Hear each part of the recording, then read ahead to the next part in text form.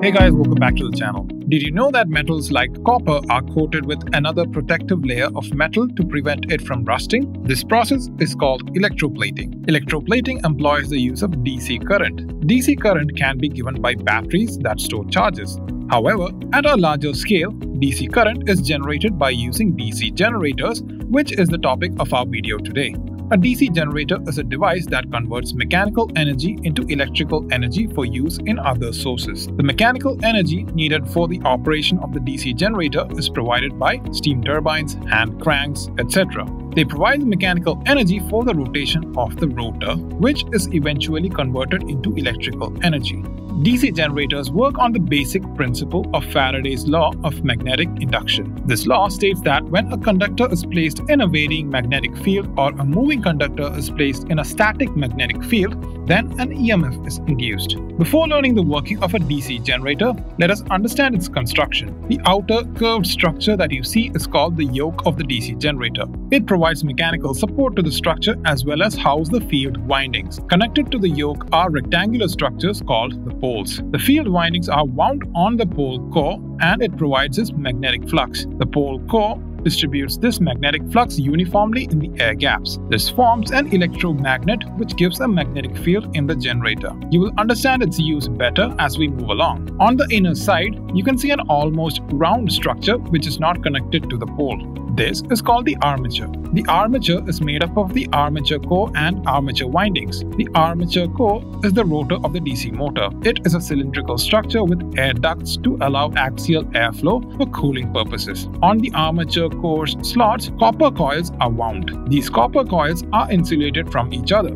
Next, we come to the only parts of the DC motor which is physically connected to the armature winding, the commutator and the brushes. The commutators collect the current generated by the armature windings. The commutators are separated and insulated from each other. They are equal to the number of armature windings. Now let's take a look at the brushes on the commutator. These brushes rest on the commutator and slides along it as it rotates. The armature and the commutator are placed on a shaft. This concludes the construction of the DC generator. If you take a look at the image here, you can see how a DC generator which is used in industries look like. These DC generators come in smaller sizes too, depending upon their application. Now let's take a look at the working of the DC generator. Here the pole core along with the pole windings form the magnetic field. The armature windings are made to rotate to generate the induced EMF. To understand the working, here we have the armature coil placed between magnetic fields. The two ends of the armature are connected to the two commutators. These commutators are fixed to the armature and move as the armature moves. Alongside the commutators, two brushes are held fixed. The direction of the current flowing through the armature is given by Fleming's right-hand rule. According to this rule, if we stretch the thumb, index and middle finger of our right hand, then the thumb gives the direction of the force or motion. The index finger gives the direction of the magnetic field and the middle finger gives the direction of the current. Now, in the DC generator, current is induced when the armature plane is perpendicular to the magnetic field. To understand the working, let us name the two commutators X and Y.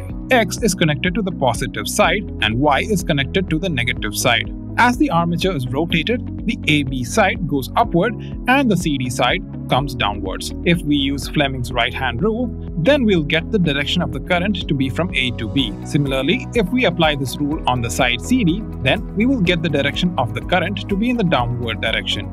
This goes on for half a rotation. As the armature completes half rotation, the side AB will now move in the downward direction and CD in the upward direction. Applying Fleming's rule again, we see that the direction of current is reversed. As the armature rotates, the direction of current reverses for every half rotation. For every half rotation, you will also notice that the commutator switches its contacts with the carbon brushes. With the current reversing its direction in the armature, the direction of current across the load does not change. Hence, we get a DC generator with output only in one direction.